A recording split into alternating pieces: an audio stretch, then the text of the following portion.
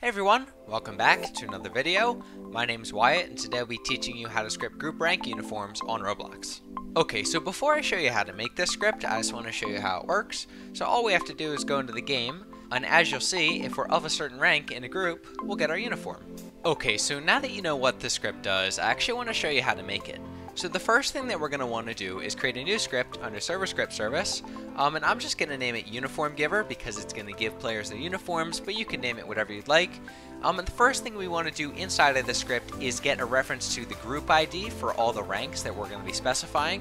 So I'm just going to say local group ID equals, and then I'm going to paste in my group ID for the row scripter group, but whatever group you want your ranks to get pulled from, that's what you want to put in this group ID value right here.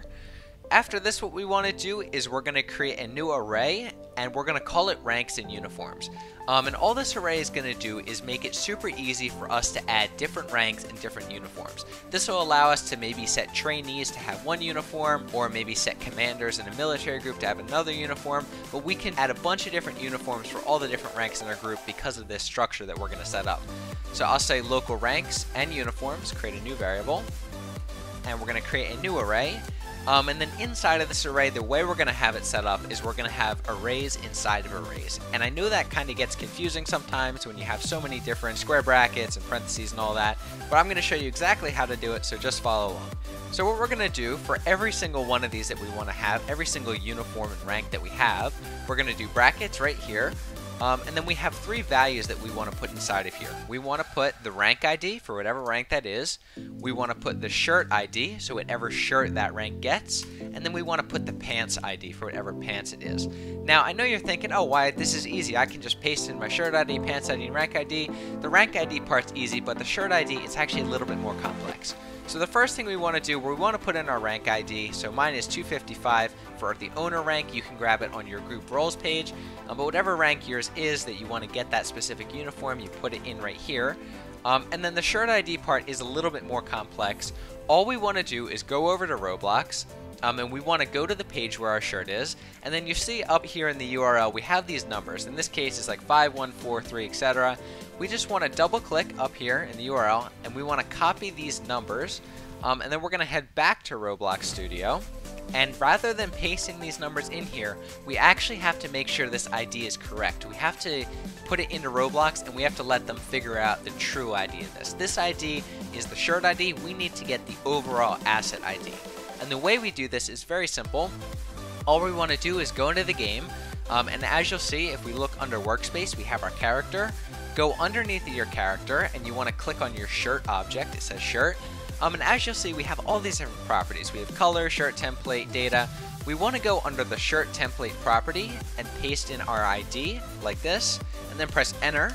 And as you'll see, what will happen is our shirt will change to whatever that shirt is, but you'll see the ID isn't the same as before. This one ends in a 4, but my previous ones ends in zeros. So what you want to do is double click, and you want to copy this whole URL that it gives you right here, /asset/ID, all that, copy it. And then we just want to throw that inside of our script as a string where we say shirt ID. So create a new string there and paste it in. And that's the shirt ID out of the way. It knows the shirt. It's all linked up now. We want to do the same exact thing for the pants ID. So I'm going to head over back to Roblox, click on the pants that I like, and go to that page. We want to double click in the URL where the numbers are, copy that, go back to Roblox Studio, go into the game. Now you see we had that shirt one before. Now we want to go to the pants one underneath of our character. Again, we have the pants template. We want to paste in our URL right there. And as you'll see, it'll switch our pants to whatever that was. And we want to copy the new URL that it gives us. Again, different from the previous one. Click on the uniform giver, and then we're going to paste that again in as a string. And I know that's a little bit difficult, but this is just the way Roblox has us do it. So you have to make sure, rather than just pasting that number in there, that you actually go into the game and put it into a shirt and all that. After this, we can stop the game and head out of it. You might get a prompt saying confirm. Just say yes, save data, because we want to save our edits that we made while we were in the game. So now that we have that array set up, we can actually get into some of the more exciting coding pieces. So what we're going to do is we want to get whenever a player joins the game. And the way we do this is by hooking into the player added event of players. So we'll say game.players.playerAdded, and we'll connect it up to a function. And then inside of this function, we want to get the player that joined the game. So whenever a player joins the game, we're going to get whoever that player is, and then we can do some more code with that player later on. And what we want to do next is we want to get whenever that player's character is added. And the reason we're doing this, all character added does is gets whenever the player resets, or maybe when they spawn in for the first time. So we don't have to deal with their shirt getting reset when they die or anything like that, because we're hooking into the character added event. So all we're going to say is player.character added, and then we'll connect it up to a function. And then inside of this function, the parameter I'd like to get is the character. So whenever the character is added, we want to get that specific character that was added. And then in here, what we can do, I just want to throw a wait real quick. And all this is going to do is make sure that the shirt is loaded in. Usually by the time we wait just a millisecond and we put that in, the shirt is already loaded in, the shirt template. So then we can set these different values for our uniform. After this, what I want to do is I want to loop through each of these ranks and uniforms values right here.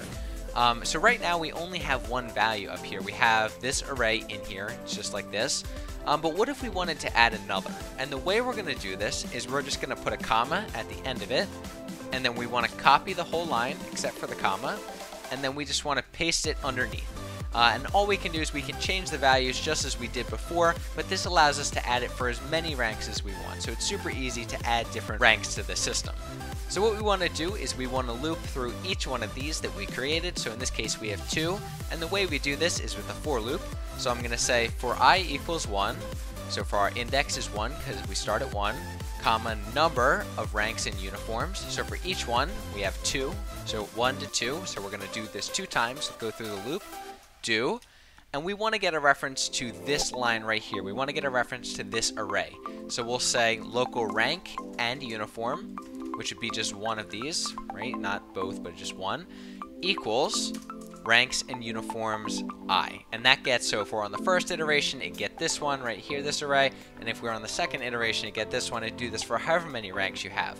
So after this, what I want to do is I want to set up 3 different variables, and all those variables are going to correspond to is these different values. So our rank ID, the shirt ID, and then the pants ID. So all I'm going to do, I'll say local required rank equals rank and uniform 1, because it's the first one, so a required rank, it'd be 255 for this first index, and then it'd be 254 for the second. I want to say local shirt template equals rank and uniform 2, so it gets the second index, so which is this one, which is our shirt template. And I want to do the same thing for the pants template, so we'll say local pants template equals rank and uniform 3, which is our final one. And this just allows us to get these different variables so that we can give the player their uniform if they're of that required rank. After this, we want to check to see what the rank is in the group, and we want to say if it's equal to the required rank for that uniform, then we want to give it to them. The way we do this, we'll create an if statement, so we'll say if player, and then we're going to call the getRankInGroup method of that player. And this method just takes one argument, which is the group ID. We need to say what group do we want to get the rank in. Unfortunately, we already have our variable set up for that, so we'll paste it in right there. And we want to say if their rank, player.getRankInGroup, if that rank is equal to the required rank for that uniform, then in here we just want to give them the uniform. We want to set the values underneath their character for this uniform. So we'll say character.shirt.shirt_template, and this is just going to set, just as we did earlier when we were grabbing these values, it's just going to set their shirt to whatever we pass in. So character.shirt.shirt_template equals, and then we have a variable for our shirt template, so we'll just throw that in right there. So if we were on the first iteration, it'd put in this one as their shirt. If we were on the second one and they happen to be an admin rather than owner, then it would put in this one. For whatever rank we have, it would give them the desired shirt. And we want to do the same thing for the pants, so we'll just say character.pants.pants_template equals pants template, because we have a variable for that too. And that's actually all we have to do. We can go into the game to test it out. So right now it says 255, which is my rank in the group, will get a specific uniform. And there we go. I don't get my old uniform. I get this one right here. And if we just change that, maybe 255 to rank 1, what we do if we head into the game again, we're not of that rank, so it's not going to give us our uniform. So if we just see, what's it going to do? It just leaves our clothes alone, and we don't get any uniform. Thank you so much for watching, guys. I hope you learned something new today about scripting on Roblox.